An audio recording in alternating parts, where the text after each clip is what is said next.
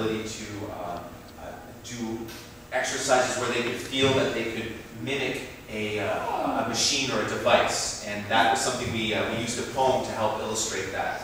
And so they all worked on this piece of text, and we also created a little bit of a movement piece. So can everybody line up for the machine? So back up, everybody. Ladies and gentlemen, let me present to you the most fabulous device in the known world.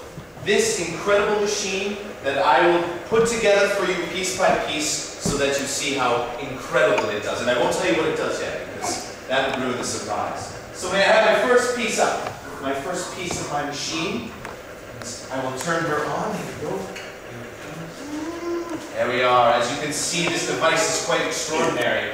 Next, I will choose another piece. This piece will come on and it will add itself and make my machine even more incredible. Amazing. And now let's have another piece of the machine come up and add to the amazing part of this machine. And as you can see, you may have guessed what this machine does, but I assure you, it's still a surprise. Alright, now we have another piece of the machine that comes up and adds on to the incredible machine. And now I can hear lots of noises, but let me turn the volume up a little bit.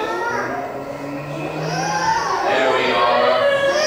What a wonderful machine we have. And now another part of the machine will come up and add another part. You may be asking yourself, what does this machine do? Well, let me tell you, it's amazing.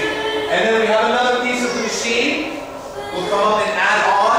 Brooke, move that chair completely. Wonderful.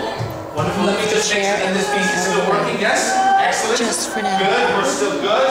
Excellent. And then the final piece of the machine, which will complete our machine, will make it into the most wonderful machine ever. And as you can see, this wonderful machine, it is the homework machine. Oh, the homework machine. Most perfect contraption that's ever been seen. Just put in your homework, then drop in a dime, snap on the switch, and in 10 seconds time, your homework comes out quick and clean as can be.